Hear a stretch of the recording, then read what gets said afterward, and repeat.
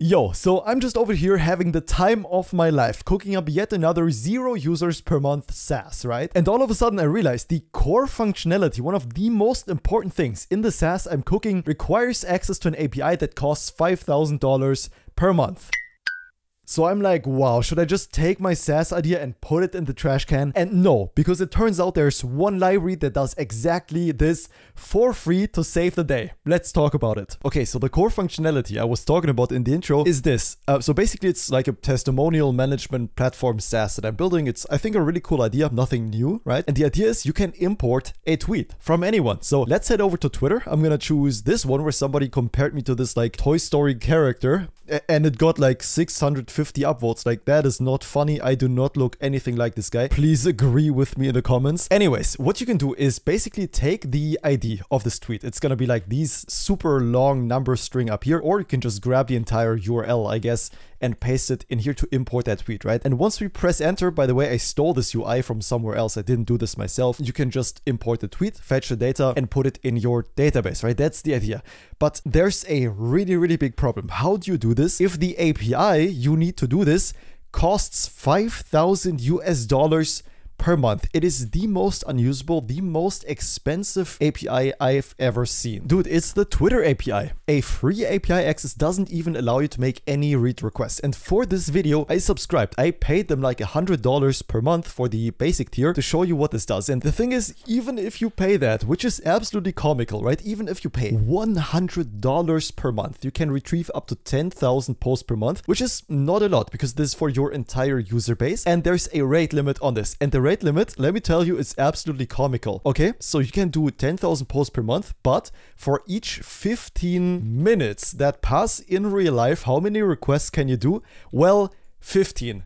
That's it. You can do one request to the Twitter API per minute for your entire user base. So if you want any kind of scalability, then you have to pay up with $5,000 per month. And the question is, who should pay for those $5,000? Is it me? Is it my users? Well, no, I don't have any. There are no users here, man. So I need a cheap ass alternative. And there is one, luckily. And that alternative is called React Tweet. And don't be fooled by the name. This can definitely work outside of React. This is not React specific. Some utilities in here are, but the core API that allows you to fetch tweets for free. No rate limit, no $5,000 per month subscription. It works just out of the box in React Tweet. And how they do this is super clever. That's what I want to make this video about, because I think you're gonna really enjoy how this works under the hood. So the basic idea is getting any kind of data from Twitter, as long as you're not using their own API, is super difficult. You can't get this data without being logged in. And if you're logged in and then web scrape, then you're against terms of service and you might just get banned for it. It's super difficult. And how React Tweet reverse engineered the Twitter API to make this happen is extremely clever. In here, there's a function called fetch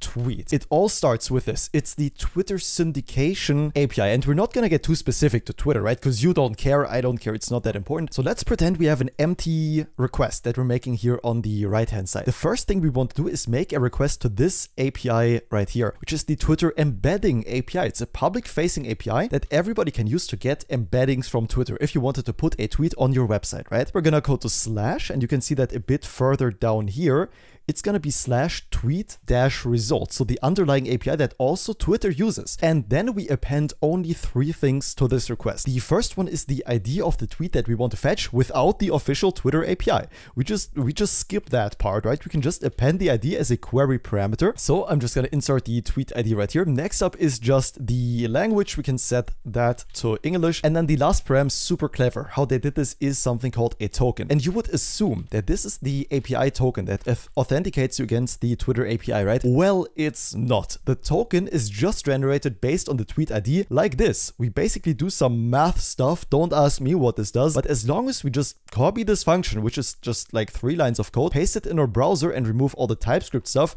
that's now something we can call. We can now call the get token, paste in the tweet ID and hit enter. That's gonna run our function and give us the token that we need to get the actual data from the Twitter API without being authenticated. And if we now hit the arrow, that's gonna actually make the request. Let's go into full screen. Wow. there we have it. The like count of the tweet, the text, how much text is in the tweet, and all the information, the links, the tweet content, and so on, without being authenticated against the official Twitter API. And much more importantly, dude, without paying $5K a month for this. That's how it's possible to just paste something in here, hit enter, get the actual tweet content, and then put it in your database, man. And I think this is really, really cool. And that's the story of how I was able to continue my 0 user per month SaaS. And nobody really cared other than me, and it's just the happy ending, right? No, not really. It's an unofficial API. It can break at any time, but for now it works, which I think is pretty cool, and I'm just having fun programming the SaaS, and it's just nice. Basically, I just wanted to tell you about it. Let me know what you think, if this is some useful library for you. I think it's pretty neat, but of course the Twitter API is kind of more niche. Not everybody needs it. But if you do, I really hope you keep this video in mind and enjoy it. That's it for this video. I'm gonna see you in the next one. Have a good one until then, and bye bye.